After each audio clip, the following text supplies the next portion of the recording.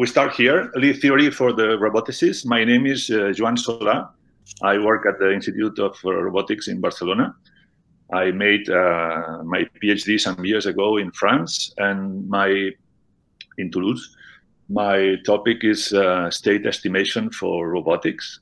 I have been doing SLAM, odometry, using vision, LiDAR, IMUs, any kind of sensors. And so lead theory, I have been using it recently for state estimation. This theory can be used for many other things, but in this course, there is a certain bias towards state estimation. But the same concepts can be used for robot control, planification, or planning, I mean, or even to model any nonlinear spaces that you have in your problems. Maybe for deep learning also it can be used. But as said, it will be somewhat biased to my specialty, which is state estimation. Okay, let's start. I will start with an example so that you can grasp what are the main points of interest in lead theory. Touching the things that you should know, it's about how it works, the complex plane. For this, I will be using a whiteboard or a blackboard, actually, to share with you. So, okay, let's go to the complex plane. So in this plane, we have complex numbers that I will call Z, okay? And my interest is in those Zs that have unit norm. Let's say the norm of Z is equals to 1, okay? That, can you see my pointer moving around or just the result of my drawing? Yes, we can see the pointer. Okay, that's very nice. Okay, so so now we have this condition, modulus of Z equal 1. What is the interest of this set of complex numbers for robotics? So it's actually, this is a rotation group. It's able to rotate vectors in the plane. So if I take any Z of unit norm and I multiply it by a vector X, I obtain a vector Y. And if vector X is this one here, okay, that's X. Now, vector Y will be the vector X rotated the amount specified by vector Z. This amount is this angle here, theta. So this angle here will be added here, and I will obtain a vector Y. Okay, not so bad, which is here. Okay, and which has the same norm of X, because the norm of Z is 1, so Y has the same norm as X. And so what happened with Z is that it performed a transformation on X, producing Y. So Z rotated X, producing Y. You can think of X, Y, and Z as 3 vectors in the complex plane, of course, but in lead theory, we are not interested in this. We are interested in looking at X, Y as 2 elements of the complex plane, and Z is an operator, or it's an element of another set, which is the circle, okay? See that X and Y can escape the circle, but Z has to stay on the circle. So Z is one kind of object, and X and Y are other kinds of objects. Okay? All right. So how does this work? So we have elements of one set, which is the circle, and elements of another set, which is the plane. Okay? And we are interested in this set here. This set is a group. Okay? And in particular, it's a Lie group. This course is about explaining what is a Lie group and how it works. and how can we use it for robotics. Okay, so we have seen a number of interesting things. Defining a Lie group. One is the underlying space. Sorry for the writing. Which is the complex plane. The other one is a constraint. A constraint, which in this case is modulus of z equal 1. And this gives you a subgroup of the complex plane, which is this subgroup here, which we call S1. Okay, and that's the Lie group. In this case, is the circle in the plane. S1 comes from sphere of dimension 1. This has 1 degree of freedom. You can only move on the line. And it's a sphere of 1 degree of freedom. That's called S1. Okay? And we have seen the action, which is rotate. Okay? And we will see more things about this, this Lie group in a few minutes. But I would like you to retain especially the constraint and the action. The constraint is defining the shape of the group. In this case, it's a circle, okay? And it's a nonlinear constraint, as you can see. Modulus of z equal 1 is a nonlinear constraint. And the action is the power of this group. It can transform elements of other sets, okay? That's very interesting because in robotics, for example, we want to move things, and how we move or how much we move, that's the Lie group objects that move. But what we move, that's a point in space or a vector in space. That's the other set. Before going on, I would like to motivate a little bit. Why do we want Lie theory for robotics? It is proper. It means that we can perform rigorous calculus. Calculus means to make derivatives and integrals on nonlinear spaces. Okay, that's proper. It's a theory that allows us to work properly in here. It is powerful. It means that we can handle uncertainties or small increments, optimization steps, all these kind of things we use in estimation or in optimization or even in control to modify our variables. Imagine a variable is a rotation matrix in 3D. That's 9 numbers. And you have to modify it in some direction. You cannot just modify randomly these 9 numbers because only 3 degrees of freedom are allowed to move these 9 numbers. So how do you handle this reduction from 9 degrees of freedom to 3? There are 6 constraints put here. It's not trivial, and Lie theory is there to make it proper, and so it's powerful because it allows you to do these kind of things. A third reason, it's abstract. It means that once you start grasping the concepts and the methods in the Lie theory, you can apply them exactly in many cases. For example, 2D and 3D follow the same things, the same rules, the same mechanisms. Rotations or rigid motions, they follow the same kind of things.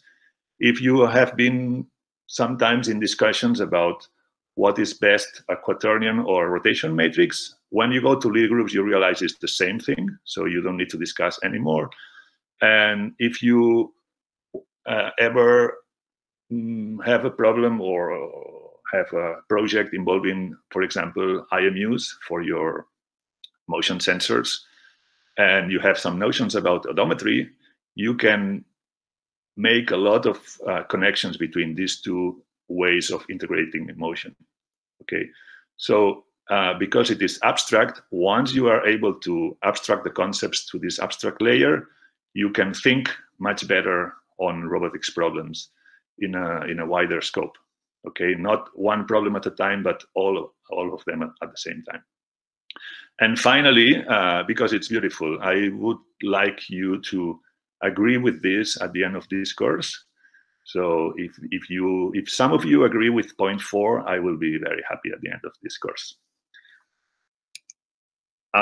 So This course will touch the following topics. Presentation, it's already done about the complex numbers. I will define the Lie group as a manifold and a group, also the action of this group. I will then go to the tangent space, very important because the group is nonlinear, the tangent space is linear. And because it is linear, we can do calculus. Okay, we can make derivatives and integrals in this space. I will explain the exponential map. It's a scary word, but quite intuitive once it is explained. It's the way to transfer points from the tangent space to the group. And of course, the logarithmic map, which is the inverse, will transfer points from the group to the tangent space. I will define some handy operators, which are just shortcuts for some tools that are already defined, which are the plus and minus operators. Then, if I am good in time, I will introduce the adjoint, but this is a kind of secondary topic that if I am a bit late, I will skip point 6, the adjoint. And then we will go on explaining how to define derivatives on Lie groups, how to handle uncertainty, covariances, matrix, I don't know, uncertainty propagation through nonlinear functions, these kind of things. Point 9, I will not touch it because I have seen my presentation, it's probably a little bit too long. Maybe if I have time at the end, I introduce it. Integration means how do you integrate motion steps. So you move a little bit, what's your new position? You move a little bit more, what's your next position? Okay, that's integration. And then I prepared, from these two examples, I prepared the first one, which is localization of a robot in an area where landmarks are. Okay. Before going into the hard work, so this course will introduce a lot of new topics. On the right, you see a number of words that probably you don't know, but on the left, you should see terms and concepts that you should know. Complex plane, transformations, rotations, these kind of things. Vector spaces, the Jacobian matrix, you should know what it is and be more or less comfortable with this kind of matrices. Covariances, matrices, the same thing. And it will be very nice if you know Kalman filter, because the example at the end of the course is a Kalman filter. And I would not like to explain the Kalman filter because it would take too much time. So, but it's only for the end example. So if you never work with Kalman filters, you can still follow the 90% or 95% of this course without any issue. The other known topics, I would say you should be more or less comfortable with them. Okay? Okay. Also, so that you have some support, of course, we will share these slides with you. But in the meantime, we made a paper about 2 years ago about everything that I'm going to explain here. It has like 17 pages, a lot of figures, and a lot of examples. So it's the purpose of that paper is didactical, and I will be following in this course more or less the same path as in the paper. So the paper, I think it's a good support for this course. We also have a C++ library, which works the same as Eigen. It's very, very powerful, and you can find it here in the link. And then for the last part of the course, where I start talking about Jacobians and these kind of things, there are a myriad of formulas that you are not supposed to remember. I don't remember. So we have a cheat sheet of a lot of formulas related to Lie theory for most of the groups that we are going to be using in robotics. Okay. So let's start. What is a group? So a group is a set of elements with an operation. Okay. And this set with this operation, to be a group, it has to fulfill 4 axioms. So if you take two elements of the group, X, Y, and you operate them together with the operator, the result is a member of the group also. Okay. The group has an element called the identity, so that if you operate any member with the identity, you get the same member. Not very surprising. The group also has, for each member X, it has an inverse, which is also in the group. Of course, when you operate the inverse with so X minus 1 times X, you obtain the identity, right? And then a last axiom, which is less obvious or less intuitive, but it's necessary for this set and operation to be a group, is that this operation is associative. Okay, associative means exactly that. You can change the order of the operations, and the result is the same. Okay. Very important. Many groups have this operator, which is non-commutative. So X times Y is not the same as Y times X. This is very important. Okay. Some groups, the easy groups, or I call them sometimes the trivial groups, are commutative, but they are the least interesting. And the interesting groups are very quickly non-commutative. Okay, that's many times we say properties of something. That's the 4 axioms, and we don't say the non-properties. So non-commutativity is not a property; it's the lack of a property. But it's good that you are aware that this property is not necessary to have a group. Okay. So some examples. For example, the integers are a group under addition. If you add integers together, you get integers. Each one of these integers has an inverse, and this operation is associative, and you have an identity, which is 0. So you have the 4 axioms for integers under addition. No problem. If you want to take the integers under multiplication, you will fulfill some of the axioms. The identity, for example, is 1, but you don't have the inverse because, for example, the inverse of 4 is not an integer. So the integers under multiplications do not form a group. These are discrete groups. You can take this example of the triangles. You can find it in YouTube or in many places. It's quite illustrative. So if you have upright triangles and you rotate them 120 degrees, you obtain an upright triangle. Okay. If this rotation you represent it by another upright triangle, then you can multiply upright triangles and obtain upright triangles. So the upright triangles form a group, but it's discrete. Only 6 elements exist in this group. You can rotate or you can flip them along the symmetry axis. Okay, that's an example. That's not very related to our course, but so that you know what's a group, more or less. Let's see continuous groups, more interesting for us. The real numbers under addition, it's a continuous group. Under multiplication, if you accept the 0, it's also a continuous group. The complex numbers, as we have seen, it's also a group. And also the unit complex numbers. I put it in red because this one is interesting for us. The other ones are just cool groups, no problem, but they are not we are not covering it, or we don't use them as they are. Okay, unit complex numbers are very nice. Under multiplication. Not under addition. If you add 2 unit complex numbers, usually you don't get a unit complex number.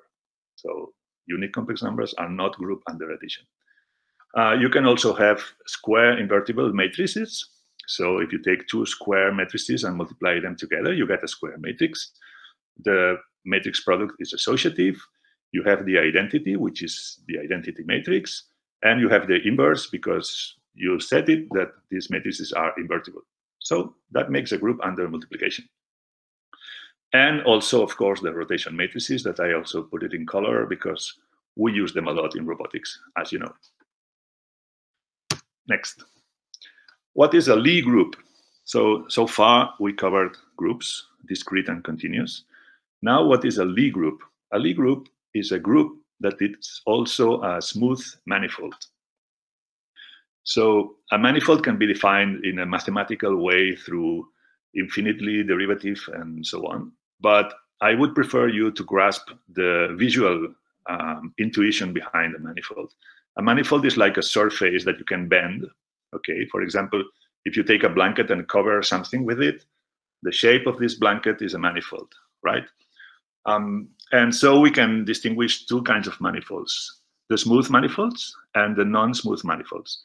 The non-smooth manifolds may have edges or spikes, so places where the derivative is broken, okay? These are non-smooth manifolds. We will put them out of our way because we are not interested in these guys, and we will keep only the smooth manifolds. I hope this blue drawing is enough for you to get what is a manifold, okay?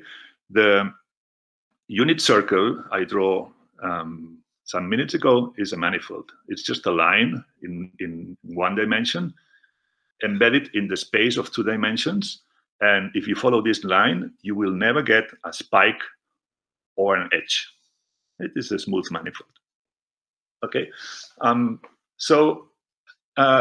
More modern definitions of Lie groups reverse the order of these two concepts, group and smooth manifold, and say that a Lie group is a smooth manifold whose elements satisfy the group axioms. So whatever, okay, you can start with a group and then add the manifold, or you can start with the manifold and add the group properties. You get the same thing, all right? So that's a Lie group. Here is a table where you will find most of the Lie groups used in robotics. The list is not exhaustive, but the most used groups are here. So the first one, the ND vector.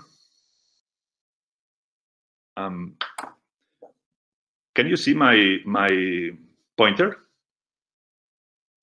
Yes. Okay, cool. Okay, the ND vector, or the group of vectors in the n-dimensional space under addition, that's a group. And we can use it for translation, for example. That could be the translation group, as opposed to the rotation group. That would be a translation. You have a point, you add a vector, and you go somewhere else. That's a translation, okay? It's a trivial group. The constraint, it's trivial. V minus V equals 0, of course. That's no constraint, okay? These columns in orange will be explained later on in the course. So the tangent space has two forms. We will talk about this quite largely later. We have the exponential map, okay? And the last two columns are the composition, so V1 plus V2, and the action.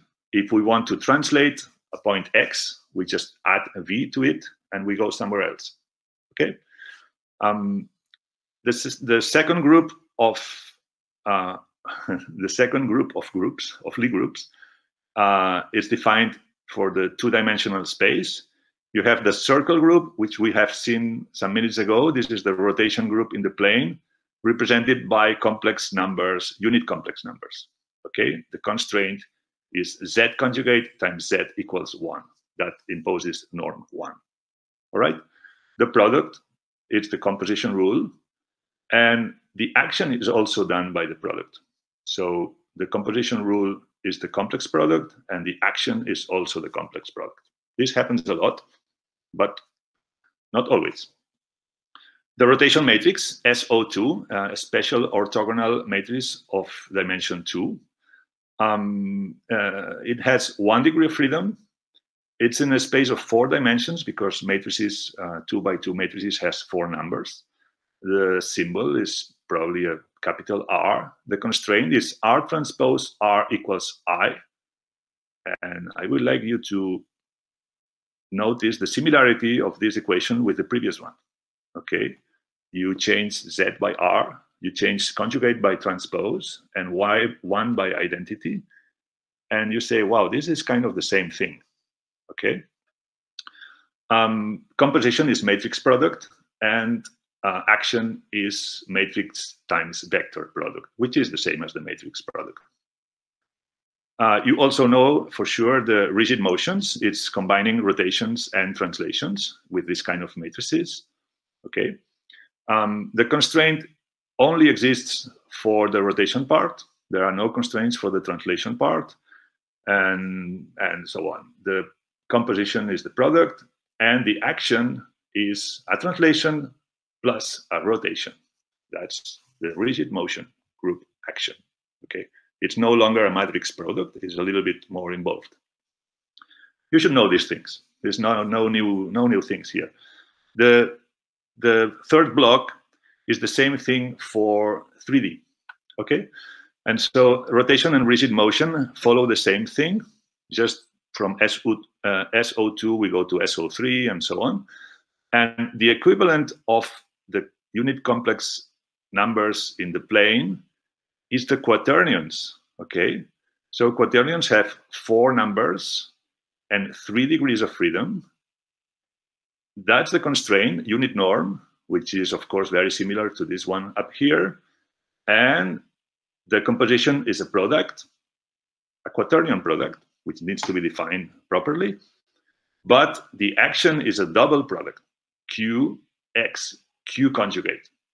That's the way you rotate a vector X. All right, just a quick overview so that you know that if you are able to think about all these things with a single theory, I think you get better in your projects. You can think better about what you want to do and how do you want to achieve that. Okay, let's talk a little bit about the group action. So a group can act on another set V to transform its elements. All right, so a rotation matrix acts on vectors to rotate those vectors, right? So given 2 elements in the group, you can think of them as 2 rotation matrices, R and Q, for example, and a vector V in B. The action, which I represent here by a dot, is such that if you apply the identity element to the second element, this doesn't move. That makes a lot of sense. If you apply the identity matrix as a rotation to a vector, this vector is not rotating. That's no problem. And the second one is compatibility. So if you first compose the 2 group elements and then apply the action to V, that must be the same as applying the action first to this element Y, and then that's an element of the set V because it's an action, and then we apply the second action X to the result of this. These 2 parts need to be equal. If they are not, this is not called an action. This is some other thing. Okay, so these are the 2 axioms for the action, as well as we had 4 axioms for the Lie group or for the group. Okay, and just for some background, Lie groups were created in late 18th century, and at that time they were called continuous transformation groups. Okay, so it's a group that is able to transform some of the things, and it's continuous. And this led to Lie group terminology and the manifolds and the smooth manifolds and these kind of things, which are more mathematical terms. Okay. So, so far, I think you have an idea of why do we need these Lie groups and what pieces in robotics are actually Lie groups, even if you didn't know. So rotation matrices, motion matrices, and so on. So how can we work with all these elements, which are usually nonlinear? You know, rotations and these kind of things are nonlinear elements. And how can you work with them? The first thing to do is at each point on the manifold, let me represent the manifold by this black curved surface. In this case, it's a 2D surface. Most of the manifolds are more than 2D, but I cannot draw them on the board. So every drawing that I will be making, it's a 2D manifold, but quaternions are 3D manifolds and so on, okay? I will put the letter M for manifold, and I will try to use, usually when there is only one point in this manifold, it will be called X. Okay, X is a point in the manifold, all right?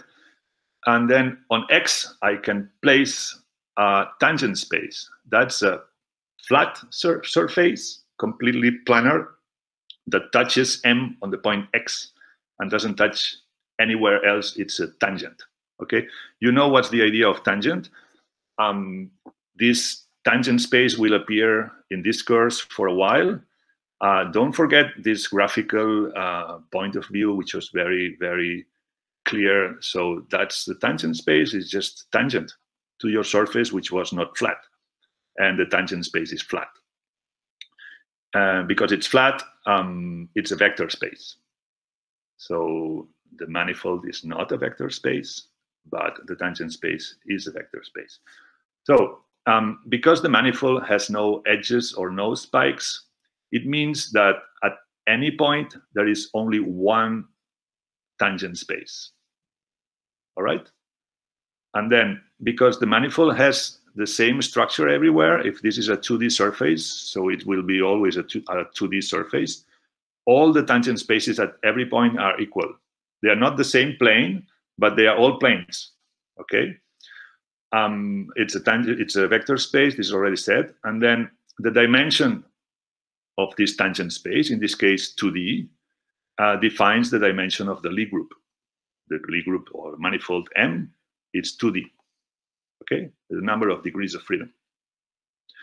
And we have a special tangent space for the group M, is the tangent space at the identity element, okay? Because the identity element is special, there is one tangent space that is special, and is this one, and it's called the Lie algebra, okay?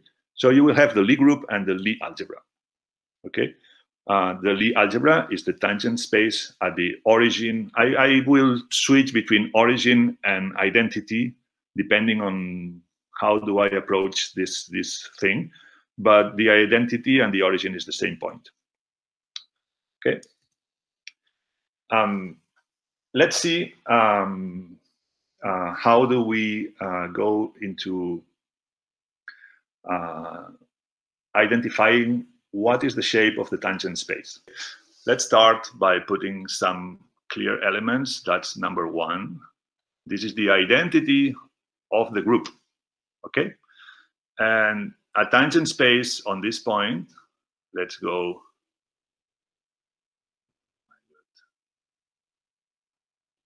Okay, let's go this way.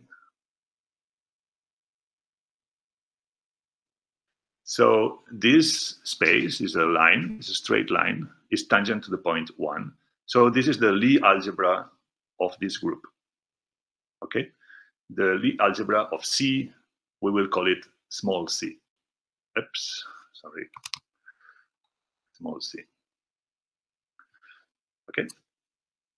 Of course, if you have any other point on the circle, you will have a different tangent space, okay?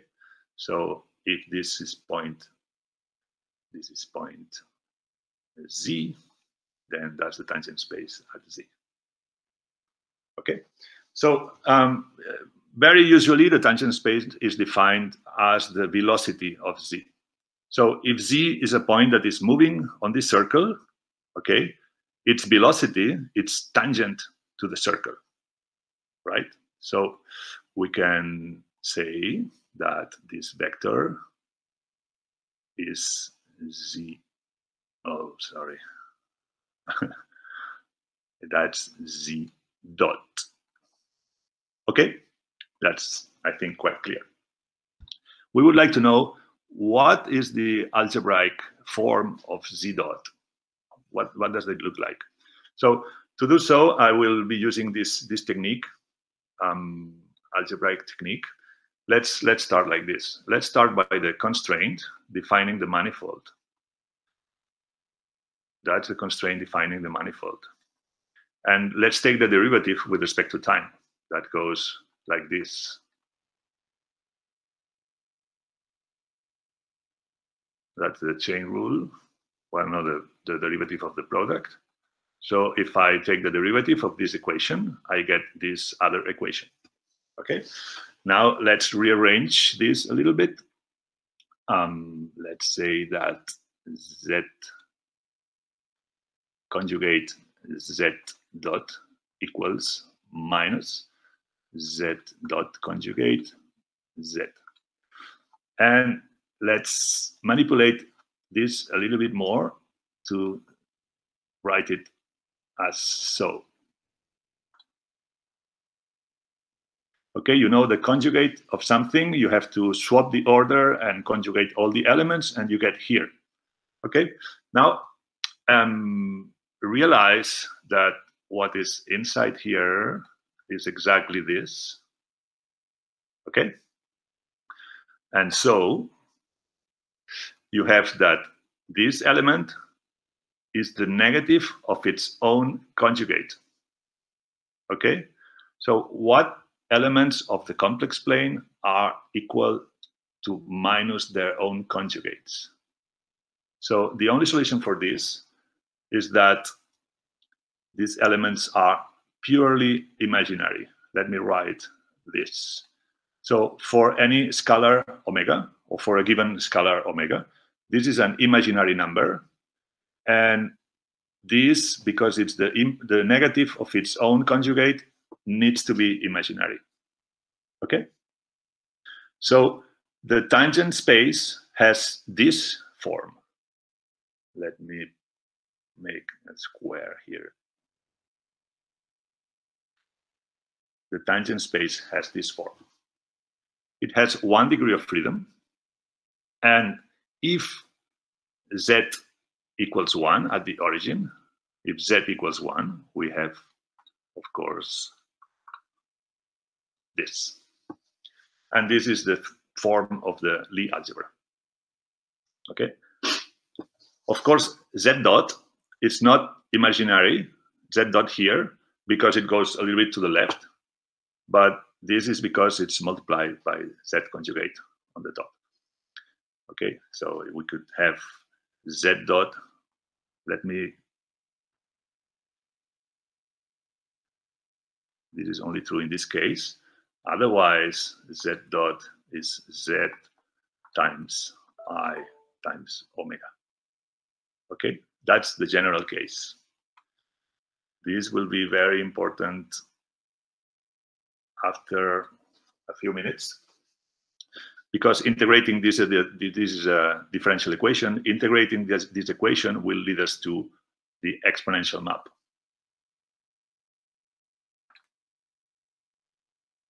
Okay, but not yet.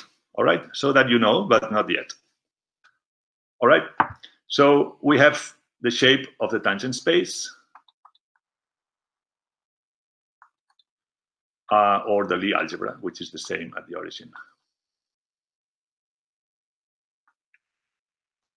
All right, let's go back. Okay, I have another example for the group of rotation matrices. I think I will do it a little bit later. It follows the same logic. Okay, you apply the constraint R transpose times R equals I. This should be an equal, and you get the rotation matrices. Okay, let me go for the first time a little bit abstract. Okay, now from here, I will show you what happens in more dimensions and in an abstract way. Let me see if I can convey you some useful information from here. Let's start with a manifold. In this case, it's a sphere in 3D.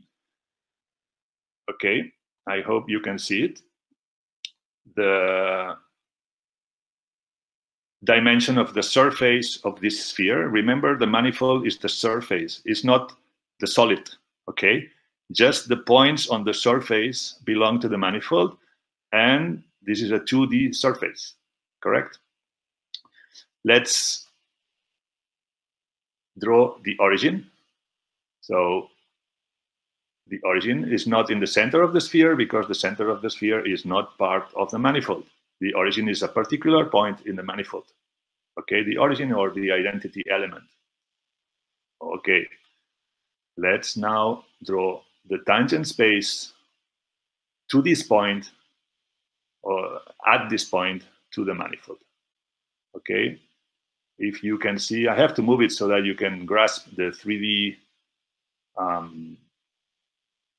the 3D visual part. Okay, so I think this vision of the manifold and its tangent space is quite powerful. You will always have this. Of course, you have to abstract. You have to make an abstraction of your manifold into a sphere, but who cares? It's a surface that touches in one point here and that rolls over itself. It's actually, why not a sphere? You can go to more dimensions, like 4-dimensional spheres or 5 dimensionals and so on. A quaternion is, in a space of 4 dimensions, is the 3-dimensional spherical surface. That's the quaternion group, okay? Because I cannot draw in more dimensions than here, I have to limit to this representation. I want you to observe the concepts that we are explaining in this drawing. Let's now draw some vectors on this tangent space, okay? Let's draw some vectors. Okay, these are vectors in the tangent space. I hope you can see them clearly. They depart from the origin and they go different directions. Okay, they are quite canonical, but it can go in any direction and in any length. These vectors are not unit vectors. These are elements of the tangent space, not elements of the group. They can have any norm, okay? They can have 27 kilometers long, no problem. Let's see what happens with these vectors when we apply the exponential map that I will explain later, but I want you to see what is the exponential map before I explain it. So what happened is that each one of the vectors wrapped the surface of the manifold. Okay, I think you can see it. Each one of them wrapped the manifold following what is called the geodesic. The geodesic is the biggest circle you can do on a sphere, okay? So I think it should be possible for you to see what I want to show you. So this point here, okay, it's on the manifold. The end of the yellow curve is a point here, okay? This point came from the tangent space here by wrapping. Can you imagine this is a string and this is a ball, and you just wrap the ball with this string. This point ends up here, okay? So if this point is called, let me call it A, this is the exponential of A. And if this point here is called X, this point here is the logarithm of X. So exponential and logarithm, you can go from the tangent space to the manifold anytime you want. This is an exact operation. It's perfectly fine to go from here to there. It's not an approximation or it's nothing like this. So it's exact. So I will remember a little bit. Each point on this manifold represents one element of the group. For example, this point here is a 3D rotation matrix. Okay, this point here is a 3D rotation matrix. This point here, it can be, for example, a 3D rotation vector. You know, you define an axis of rotation, and then the modulus of the vector, you make it equal to the angle that you rotated. With that, you constructed a rotation vector. So the exponential of this rotation vector is the rotation matrix that performs exactly the same rotation. Okay? This is very important. I think this is the most important part of this course. If you don't get this point, I think you will miss what it comes later. Okay? Exponential, logarithm. Tangent space is a vector space. The manifold is a nonlinear surface. Okay? If you want to do calculus on this surface, which is nonlinear. For example, you take the derivative of a point here, the result is out of the manifold. Okay, so each time you take a derivative, you are out of the manifold. However, you can stay on the tangent space for doing these operations, because derivatives and integrals in the tangent space, which is linear, are well defined. Let's see if I have anything else to show you. Okay. Very often, for example, you can see now that the blue line made exactly half a turn and ended up here, right? If you take any other of the lines and make exactly half a turn, you will end up here in the same point. That's the antipodal point to the origin. So any vector which has length pi will end up here when you take the exponential, right? And so if you go beyond this point and you take the logarithm, you could go the same way you came and you would end up out of this circle, or you can make the logarithm the other way around and end up closer to the origin. So the tangent space will cover the manifold multiple times. And the first time it covers is the time where it's this circle here, the radius is pi. And so it will end up, all these points in this circle, in the red circle, will end up here at the antipodal point. This, we call it the first cover of the manifold by the tangent space. Not very important. Of course, it's a fact you need to know, but it's not important for the development of this course, okay? What is important is this vision of the topology of the Lie group and the tangent space with inclusion of the exponential and logarithmic maps. All right, let's go back. And so let's talk about this. The tangent space at the origin is called the Lie algebra, and we use T. Maybe you can see now my pointer. The Lie algebra TEM. What is this? It's the tangent space to M at the identity element, which I call E.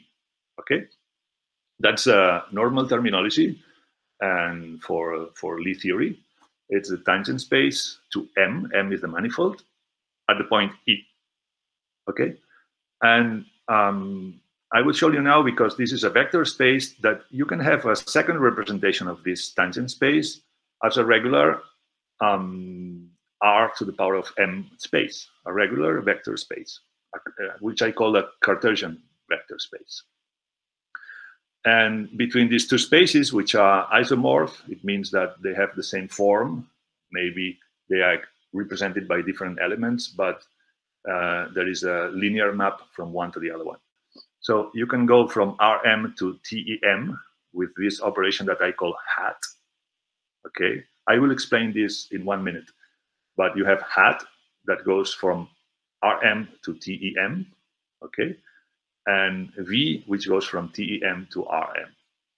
TEM or Rm are the same vector space, but with two different representations. We write this as follows. TEM is, this is isomorph to Rm, okay? And of course, the elements of TEM are isomorph to the elements of Rm. I will use a hat for the elements of TEM, the algebra, and a regular letter for the elements of the Cartesian space, which are just vectors, okay? These elements are simpler. This is just a vector. These elements are a little bit more involved, okay? The tangent space for the complex plane was I theta, and I is the imaginary unit number. So that would be W hat for the complex plane, I theta. But it has only 1 degree of freedom. You represent it by theta in the real line, okay? Let me put an example. For SO3 is the space, the Lie group of rotation matrices in 3D, okay? elements of the Lie algebra are skew-symmetric matrices, okay? And because they are skew-symmetric, they have 3 degrees of freedom, okay? The diagonal is 0, and each element opposite in the diagonal is the same with the sign changed, right? So there are 3 degrees of freedom. You can build this matrix that we usually write in SO3 as bracket, letter, bracket, subindex x, okay? You can write it as a linear combinations of 3 base matrices, EX, EY, EZ, okay? And you can write omega cross as a linear combination of these 3 elements, all right? And once you've done this, it's very simple to say, okay, let's represent the tangent vector just as a regular Cartesian vector with these 3 coordinates. I hope you can see the benefit of this. It's very much easier to work with these elements than to work with these elements, okay? Be careful, it's not the same. This is a matrix, this is a vector. For example, you can multiply these 2 matrices together if you have 2 of them. You cannot multiply 2 vectors together, or depending on what you do, it makes no sense, okay? In this case, the matrix product here is equivalent to the cross product of vectors here. These 2 spaces are completely equivalent. They are called isomorph, and they are 2 ways of representing the same element of the tangent space. Okay, let me go back here. This is the same thing, 2 ways of representing them. One is very practical because it's regular vectors. The other one, it's a little bit weird, and we have to pay attention of how to manipulate it. And it will be also very different depending on the Lie group that you are. But because you can also always go to a Cartesian Rm space, any Lie group will have an Rm tangent space, which is a vector, okay, a Cartesian vector. You can go from one to the other with the isomorphisms hat for going from Cartesian to Lie algebra, or V for going from Lie algebra to Cartesian. No big deal, okay? We can go on. Let's see what happens now. How do we end up in the exponential map?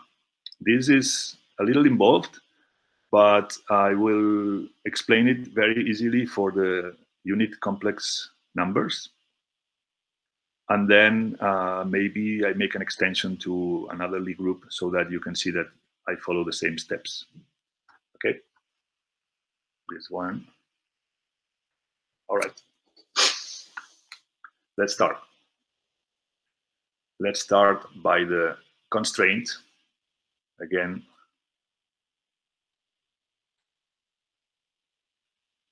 this derived in this equation. Let me change a little bit.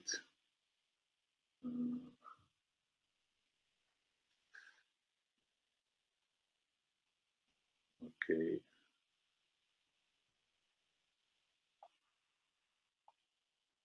We have seen this before.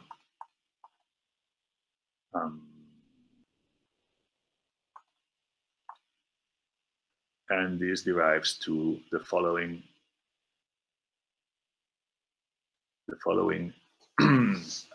differential equation. Okay. So what is the integral of this equation? So it's like that. Z of t equals z0 times exponential of I omega. Okay.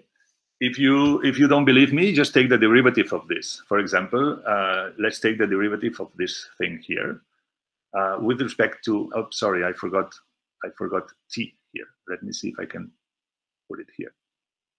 Okay.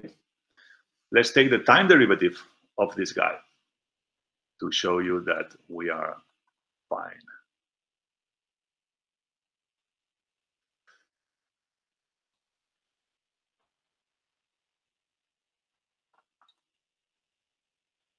That's the chain rule. So this last term is just the derivative of what is inside the exponential, and the derivative of constant times function is the same thing, and the derivative of the exponential is the same exponential times the derivative of what's inside with respect to t.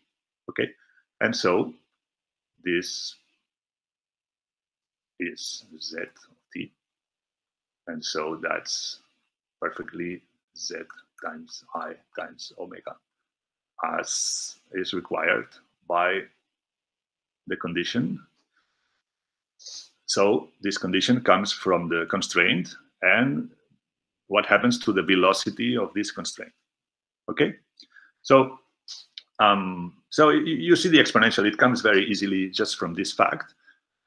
Now let me apply a little manipulation. Let's say exp of I omega t equals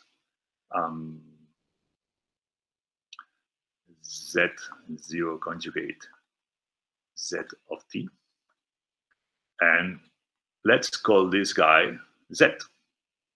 I mean, this is an element of the group. This is another element of the group.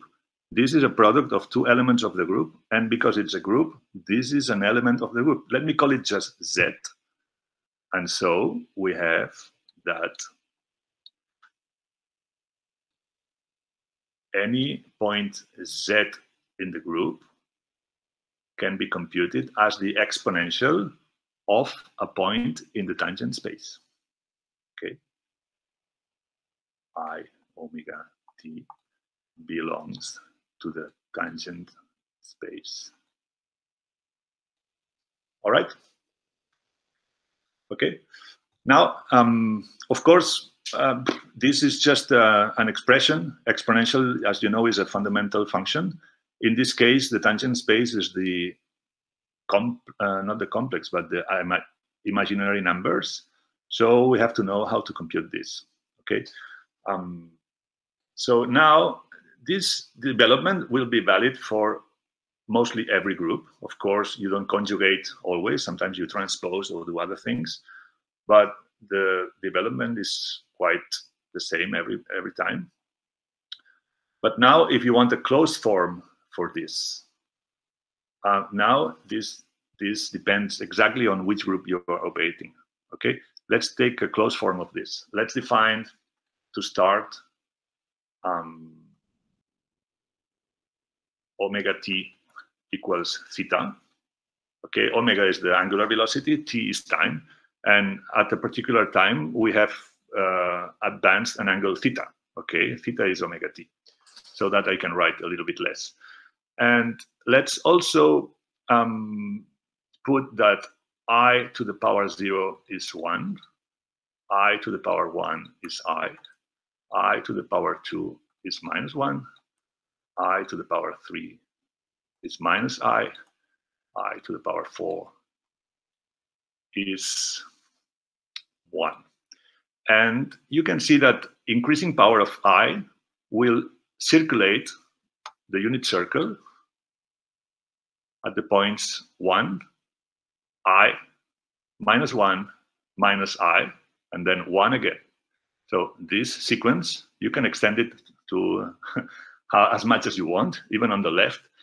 And you just make turns to this circle by doing so. So why is this important? Because now let's write this expression as follows. Let me go, wait a second, let me go a little bit lower. Let's say that z equals x of I theta. And this, let's put it as the sum from n equals 0 to infinity of the Taylor expansion.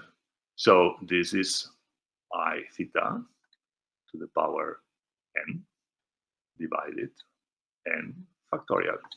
Okay. And now look what happens. For n equals 0, this is 1. For n equals 1, this is I theta. For n equals 2, this is, let's go 1, 2 I theta square. And let's put another term, 1 3 factorial I theta cube. Okay, and now, and of course, you go to infinity. Now, let's write again this. Now you have I square here, so that's minus 1/2 of theta square. You have I cube here, so it's minus I 1 3 factorial theta cube. And then you will have plus 1 4 factorial theta 4 plus so. Okay, and now you can see that every 2 elements you have a real number, and every other element is a pure imaginary number. Okay, let's group the real numbers first. 1 plus 1/2 theta square plus ... plus I theta plus 1 3 factorial theta cube. That's minus, sorry, and that's minus, excuse me for this, plus ... And I'm nearly over. This term here is the cosinus of theta plus I, and this term here is the sinus of theta. Okay, so you end up here something that you already knew, but we got here by going all the way, which means applying the constraint of the group and developing and going on until we get here. Of course, the norm of this guy is 1. And of course, you knew that unit complex number of norm 1 can be expressed as the cosinus of theta plus I sinus of theta. For the complex number, this has a relative interest for you, but the method is the same that we can use in all other Lie groups, and that's the good point of it. Okay, let me stay in this level. In this level here. Okay, see this formula here. All right, let me go up. No, we will lose it. Okay, let's stay here. Let's take a new circle here. Oops, excuse me. I'm really not very used to these tools. Let's write a new circle. All right. Now let's put 1 and 0. Okay, and let's see this sum here. Let's see this sum here, and let's imagine that theta is this angle, theta. Okay, so let's take the first term. First term, we go from 0 to 1. 1. Now we add in the direction of I, we add theta. We go up. Let's use another color, green. Okay, so we've been here. We go here. Now we go up, and we're here. Okay.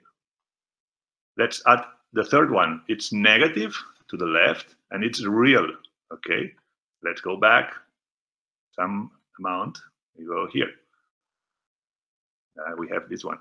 Now let's take this one. It's negative I, so we go down, and it's theta cube, whatever it goes, and 3 factorial. Okay, this factorial is going to be very powerful in a few seconds because these numbers will get small and small. So we go down. Let's go down. We go here. Now let's think about the next one. It's a real number, positive. So we go that way. And this will roll over itself, okay, and it will end up here. Do you see that? And that's the exponential of theta. If I can draw it again, let's make a circle. Let's make theta here. And let's draw the result of the exponential, which is go here. And that's z. Okay. This graphical representation of the exponential, which means I will roll this straight vector over the surface to get this point. This is the exponential map. Okay, very important that you retain not only all this math here. Okay, why not? All right. The nice thing of this math is the method, not exactly every detail. And I also want you to retain this graphical thing. This is a piece of string that is rolling over this curved surface, okay? And the arc here has the same length as the string because it's a string, all right? If you pull it, it doesn't pull. It's the same length, right? Okay. So, so far for the exponential map. Of course, we can define the logarithmic map. I don't know if I'm going to do it, but why not? It's just inverting this expression. So you can always find I theta equals log of z.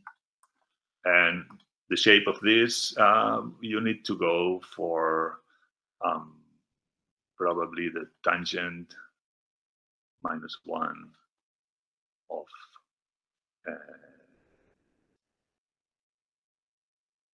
well, of course, you go here with sinus theta, cosinus theta.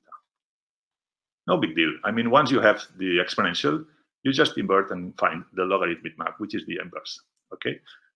Just I want to put it here, the logarithmic map. It takes the point and goes to the tangent space, okay? That's the log. Also very important.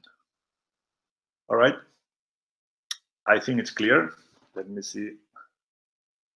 What time is it? Okay, let's go on.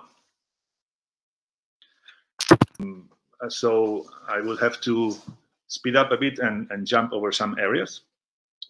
But this is already explained. The tangent space has two forms.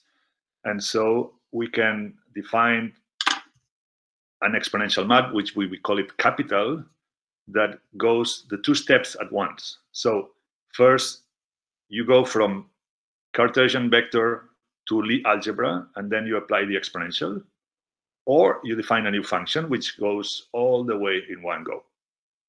No big deal, it's just a shortcut, but it's very useful because we want to stay here at the Cartesian level. We want to stay here for everything related to the tangent space. And we want to go to the manifold in one go, okay? So that's a shortcut for these two blue steps. Of course, the logarithm is also a shortcut for the two red steps. All right? Okay, with this now, two important operators that will be the basis of the definition of the derivative that we will introduce in a few minutes. Okay, so we have a group. We have the composition rule. x1 times x2 gives you this point here, x1 times x2. And we have the exponential function. If you have a tangent vector and you exponentiate it, you end up in the group at this point. Okay, if you combine these two guys, you can write exactly that this point here is x times the exponential of w. Okay, w is here, which was x2 before, and so this is correct, no problem. And I prefer to draw it like this. So we were at x, then we draw a tangent at x of the magnitude w, and then we roll it over the surface, we wrap the surface, and we get to this point.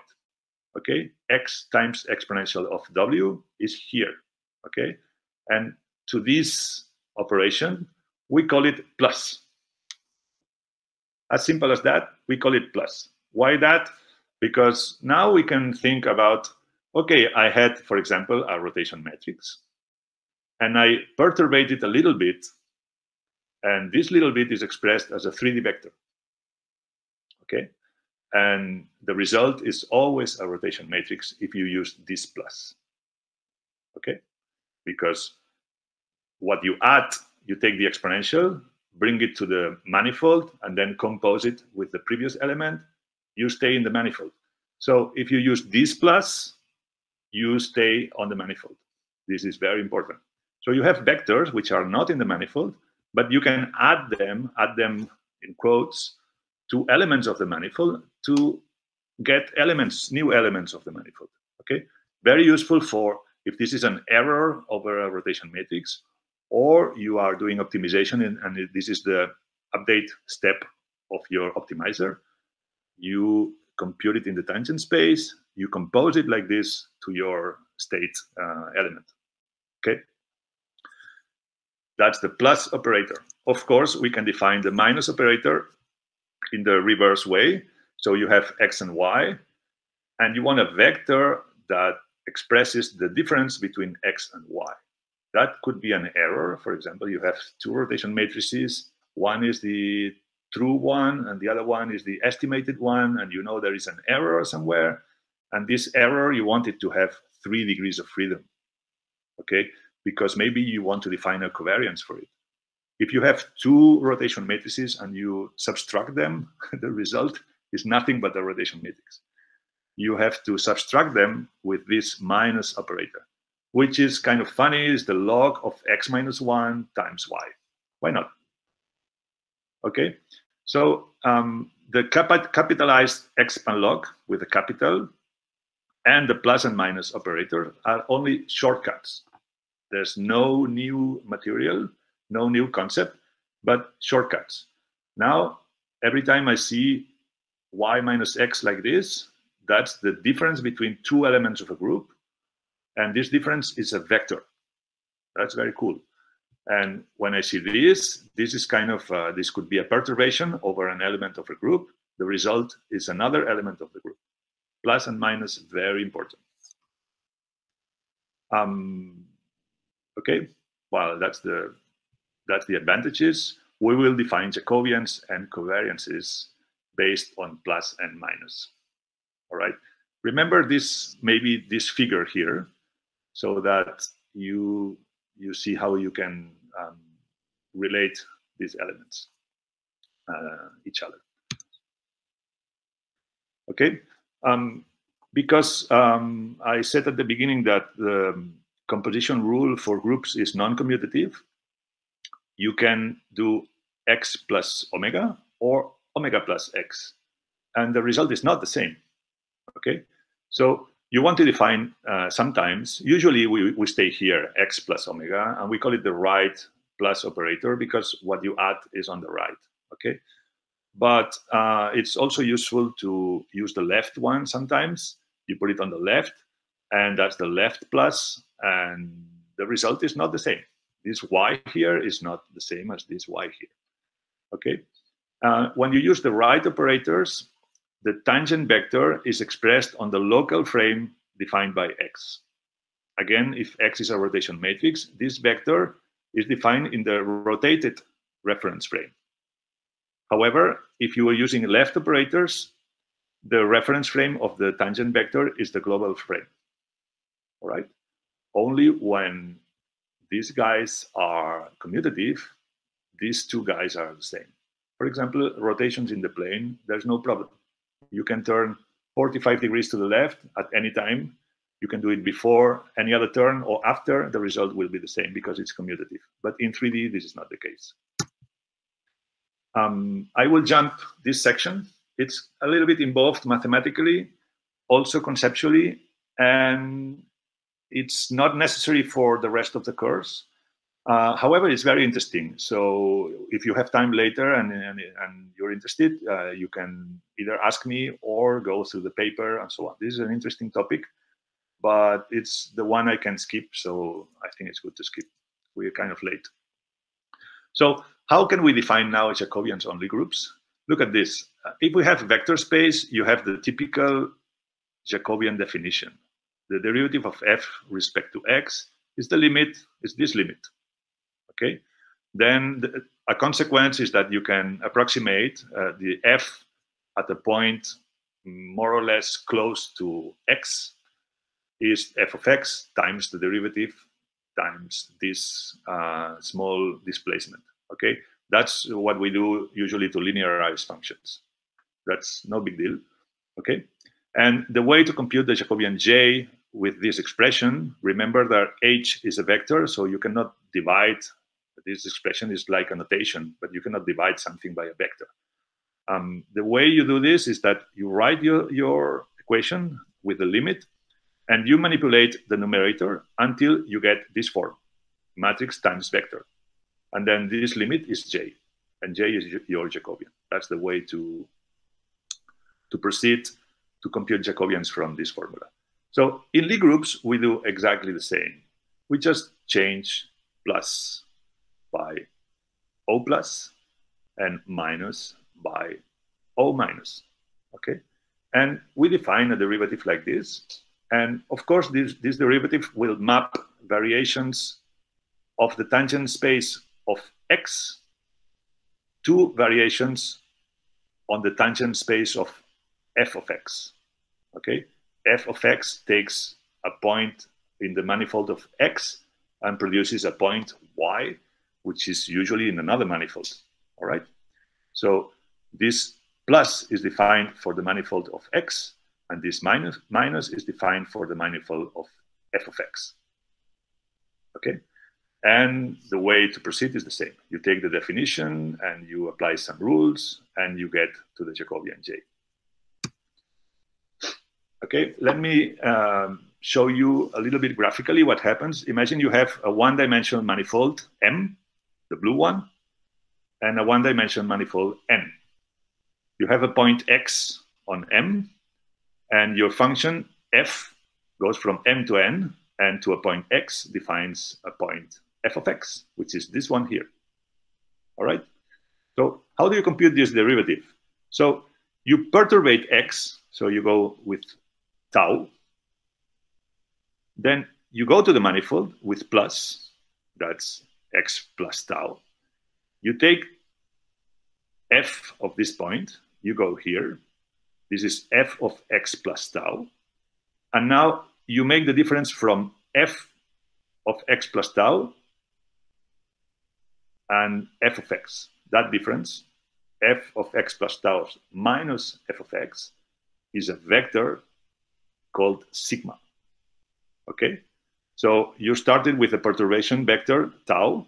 You end up with a perturbed vector, sigma. And now your derivative is the limit of sigma over tau when tau goes to 0, which is quite logical. It's the same that we do in vector spaces. Just changing the plus and minus operators allows us to define these derivatives. If you have more degrees of freedom than 1, it's the same thing, only that the drawing, it gets kind of more difficult, okay? Now you have a tangent space which is two-dimensional in this case. You have two canonical vectors of the base, and for each direction, you see what is your perturbation. You apply plus, you apply F, you apply minus, and you get this new perturbation vector, which is the dotted one. And then you take the limit when this perturbation goes to 0, okay? Now you will follow this line as the limit goes to 0. And at the limit, you have this direction. So J1 is the image of tau1 when tau goes to 0. And that's one of the columns of your Jacobian matrix. No big deal. It's explained also in the paper, and it's to be able to explain it properly in this course, I think I need more time. I think at least that the intuitions are clear. Okay, that's important. Next, perturbations, covariances matrix, and so on. Let's take element X perturbated with a vector V. We know how to do that with the plus operator. Okay, that's the same O plus that I was talking before. That's the perturbated version of X. How we define the covariance of X? We defined it through the covariance of V. The covariance of V is this one, the expectation of V times V transpose. No big deal. That's the covariance of V. And if we expand the expression of V, we need the operator minus, we get here. Okay. The covariance matrix P is the expectation of X perturbated minus X times X perturbated minus X transpose. And this guy here is a proper covariance matrix, which is defined in the tangent space, is the red ellipse. You know that covariance matrices can be represented by ellipsoids very easily. And so in the group, that would be a probability zone defined by the blue curve, which is completely nonlinear. If you want an expression of this curve, you get a little bit crazy. But the one in red is very simple. It's actually the same kind of covariances that you have been using all the time. More than this, if you want to propagate this covariance through a function f that takes x here and goes to some other manifold through a function y equals f of x, okay? The covariance at the arrival space is propagated like this. If y is equal to f of x, then the covariance of y is the Jacobian of this function times the original covariance times the Jacobian transpose. If you are more or less used to manipulate covariances through linearization of functions, this is exactly what we do in the vector space case, all right? No difference, right? And so that allows us to work very nicely in Lie groups, exactly the way we work in vector spaces. I have 12 minutes. I don't know if I have time to make a little robotics example using all this, and I will try. Maybe the time is over by the time I finish.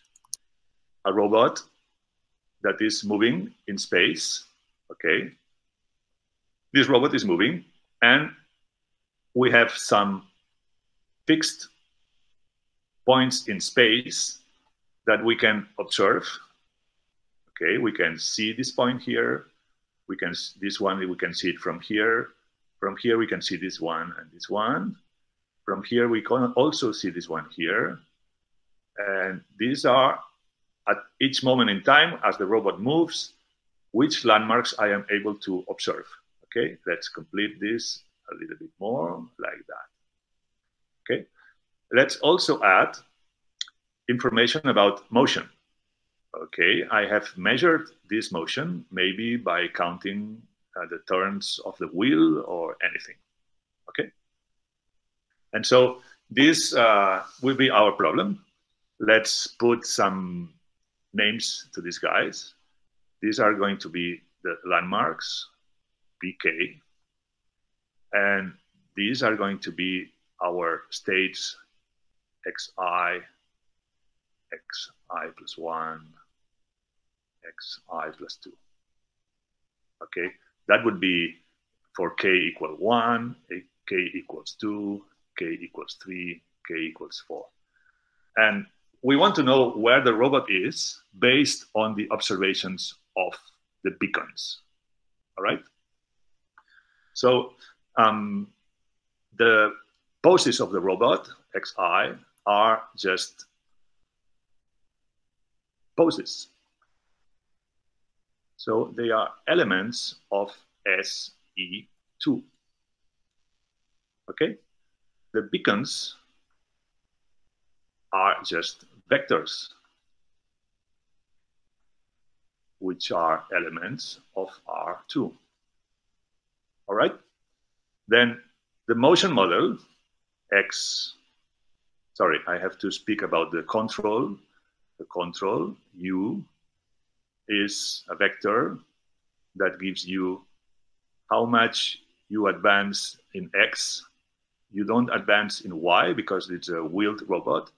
And how much do you turn in theta? Okay. And it has a noise in the 3 dimensions. Okay. And this noise has a covariance matrix. I will go very quickly here. For those who know the Kalman filter, it will be quite illustrative. For those who know, maybe you will get lost here, but let me try to do this. XU squared, sigma S squared, sigma theta squared. Okay? Okay. Motion model. How does this robot move? So if we are at position X and we want to move to position J, we will just add the control. We were at position I, we moved, we now are at position J. No big deal. The Jacobians of this will be computed and in a few seconds so that we can build a Kalman filter. How can we observe the beacons? Yk is x minus 1 times bk plus noise. This noise. Sorry, this is W and this is N. This noise, it's another matrix, sigma x square, sigma y square. Okay. This measurement is where in the space of the robot, in the reference frame of the robot, where is the beacon? Okay. That's why I transformed the beacon from world reference frame to robot reference frame. And this is done by the matrix of the robot inverse. Now you go from global to local reference frame, and that's your measurement. So now we just need to define our Kalman filter.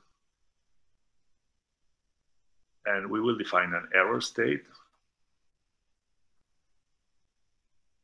the X, as the true state minus the estimated state. That's my error. And we will make a Kalman filter to estimate this error. Of course, the covariance of this is similar to what we did before.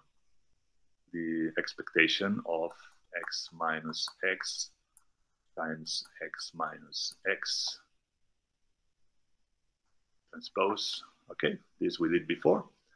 And now we can start our Kalman filter, which goes as follows. Prediction stage. Prediction. We have xj estimated equals xi estimated plus uj estimated. That means without noise. And the covariance at time j is f covariance at time I, f transpose, plus g w g transpose. Now, f and g are the Jacobians of this function here. Let's see. Now we have f and g.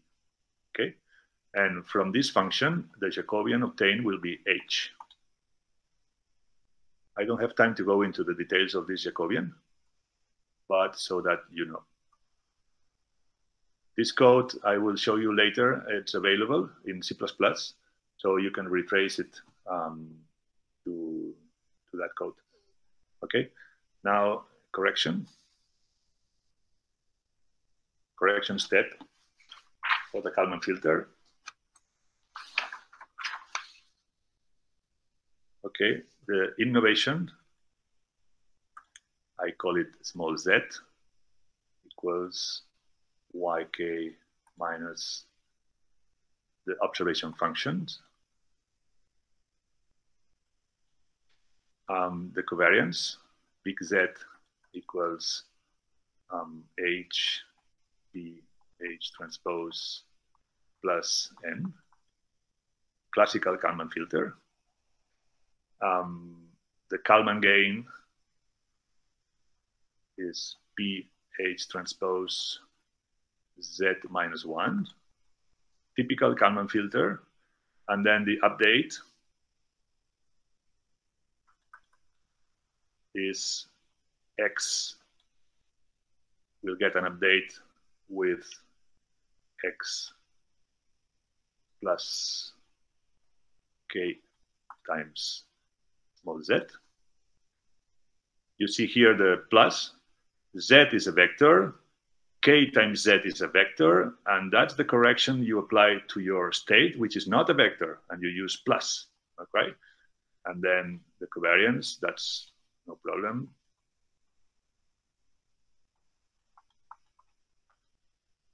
Classical, all the covariance and Jacobians are in the tangent space, so this doesn't change with respect to the classical Kalman filter. But this equation is new because of this, and this equation is new because of this. Okay? And the rest of the Kalman filter doesn't have any significant alteration. And this is why we could define this operator, all the Jacobians properly, and keep what we know about Kalman filters by abstracting all the Lie theory knowledge into basically into these two operators, plus and minus. Okay. I think I'm done. I took quite a long time, but finished. It's now 2 o'clock. Please, if you have any questions or comments, I'm free for you to answer your questions. Remember these 3 pointers here, and we will share also this presentation with you. Thank you very much. Good luck. We have a last question. Okay. Can you read it in the chat? Okay. No, I have to go to the. Okay, I read it for you. I read it for you. Can you summarize which is the main advantage of Lie theory in robotics? Okay. Good question. So, who is doing this question? Are you doing a state estimation or control or these kind of things? Maybe you can switch on the microphone of the guy or girl who exposed this question. Okay. Control. Okay. I am in state estimation, as said, but the thing is that you will have some variables in your system, notably rotation matrices is the most obvious example, that are nonlinear. Nonlinear, I mean that the parameters with which you define the rotation matrix act non-linearly on this rotation matrix. Of course, the rotation matrix is a linear operator to a vector, but the operator itself is non-linear. Okay. Usually, when you speak about errors or increments or variations around these elements, for example, a rotation matrix, if you think about it as a vector, you would like to do R plus delta R, for example. You compute an increment delta R, and you want to add it to R. But if you compute a delta R, which will be a 3x3 matrix, so that you can add it to R, that makes no sense, because for 2 reasons. The first, well, it's actually the same reason, but the result will not be a rotation matrix. You will break the constraint of the orthogonality of the matrix. And also this vector this delta R is 9-dimensional, and you know you have 3 degrees of freedom only to modify R. So even in control or in estimation, you would like to modify your variables in the minimal space. And so Lie theory through the tangent space allows you to work in the minimal space, but with rigor, without approximations, without linear approximations of this or that. The exponential map and so on are exact operators. So when you adopt this theory, you don't lose anything. You don't lose any precision. You get the exact thing that you want. That's one advantage. And the second one, in my point of view, is that if you have several projects in your research life, you will sometimes be in 2D, sometimes in 3D. Sometimes you will have mixed problems. Sometimes you will have a colleague that is using quaternions, and you were used to rotation matrices. And this kind of different situations you will encounter. Once you realize that all these problems can be understood as a single abstract problem, which is the Lie theory, then I think you get more intuition of what you can do with your problem. Maybe you get nicer solutions. You can even write abstract code to solve abstract problems and then particularize them with little extra code to particularize your things. So that's the advantages in my point of view.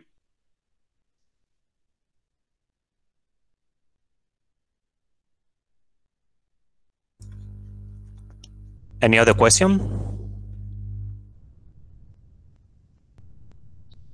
Okay, I think I will say goodbye.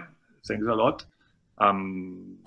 It was a bit difficult to do it online. I hope it was not so bad. And I don't know, good luck.